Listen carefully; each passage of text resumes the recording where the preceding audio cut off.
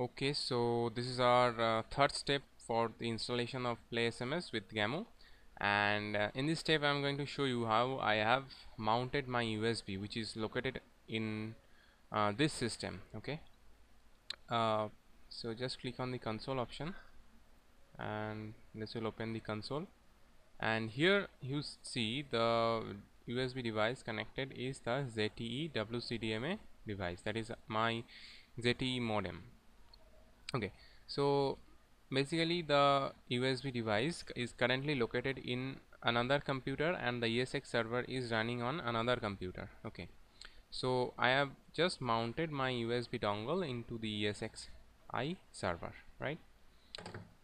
Okay, now let's proceed to the next step for the detection and identification of the modem.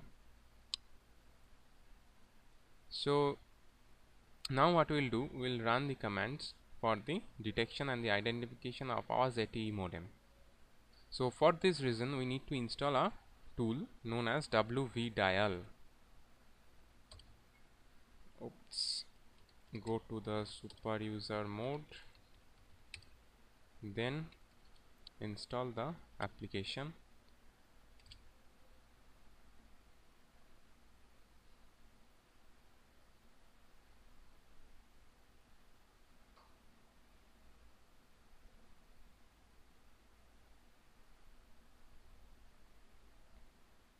Okay, so next you run WVDial conf.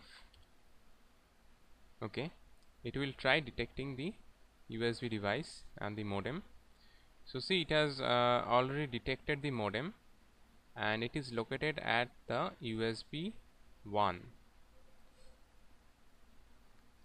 Now let us go into the configuration file nano. Okay, so here you need to note down some important things like this value, that is USB location, and the baud rate, that is 9600. Okay, so then we'll exit. Next we'll proceed with the installation of Gammu. So Gammu can be installed by either downloading the source and then compiling it, installing it, or you can directly install from the Ubuntu repositories. Okay, so here is my playSMS VM and I'll be connecting the ZTE USB. Click OK. Wait for some time, it will be connected. So it is connected, as you can see the tick mark is there. So then you move into the console, then issue the ls USB option. You can see the ZTE CDMA technologies, that is the modem has been detected. Okay, next you issue the WVDial conf, which will detect and apply proper configurations based on your modem vendor and model. So from here you just visit or open this file in an editor.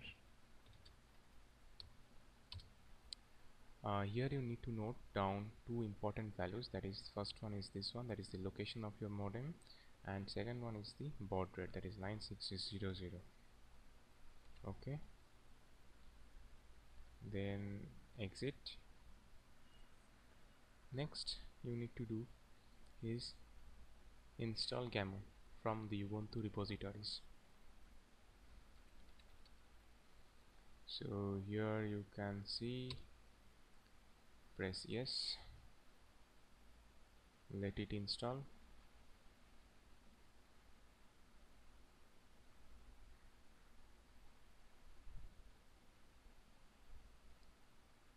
Next we'll be creating some folders which will be required for Gammu installation. Done. Next we'll set proper permission to the spool folder. Next we'll get a sample Gammu configuration file from playSMS and then we'll copy it to the etc folder. We'll edit the configuration.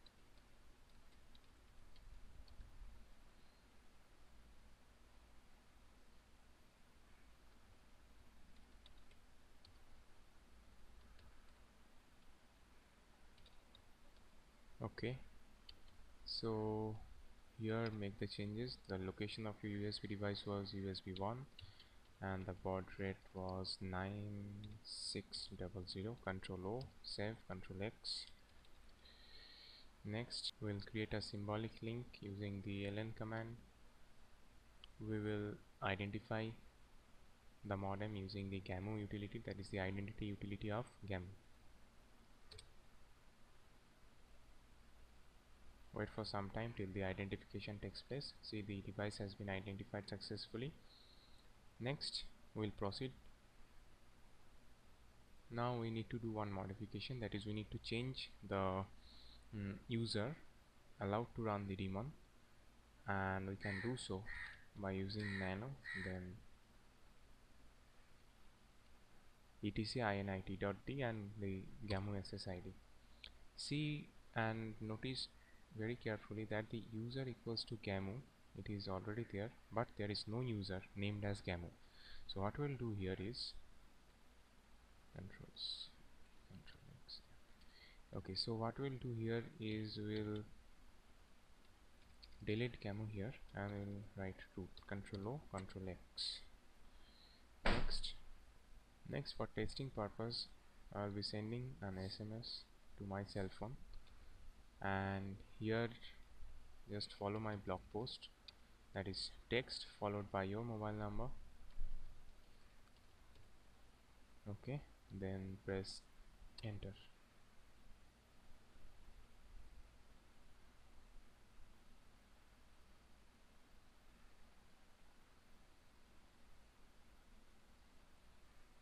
Wait for some moments.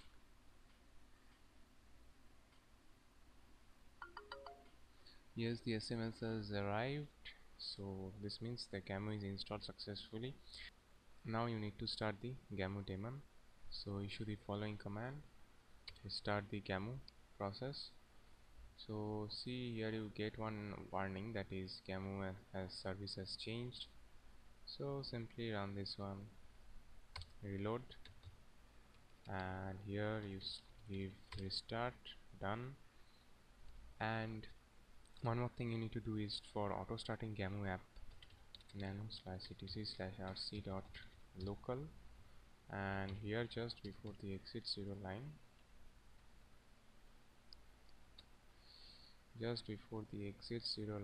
copy and paste this line.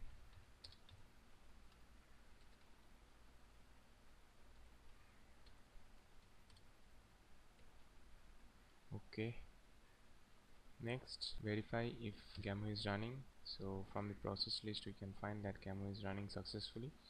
Next what we'll check is we'll check the message logs. So okay, it is waiting for messages. Now the other configurations which we need to do is from the playSMS only. Say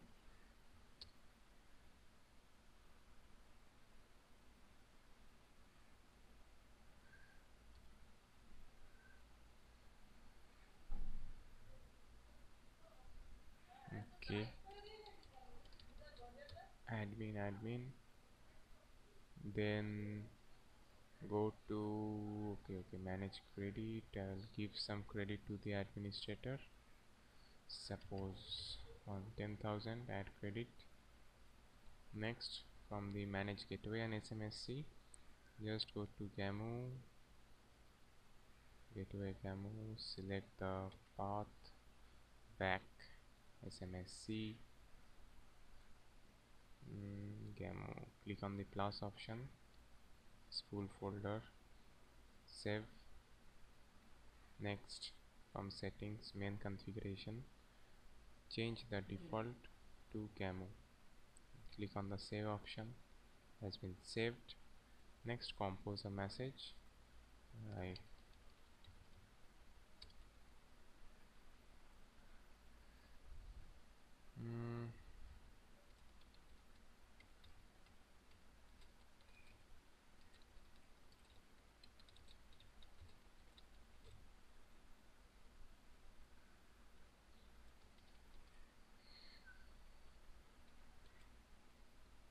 Okay, click on the send button.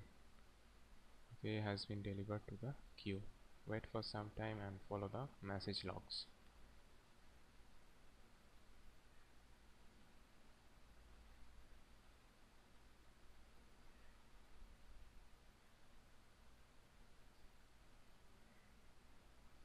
And also see from the all sent messages, it is still in pending mode.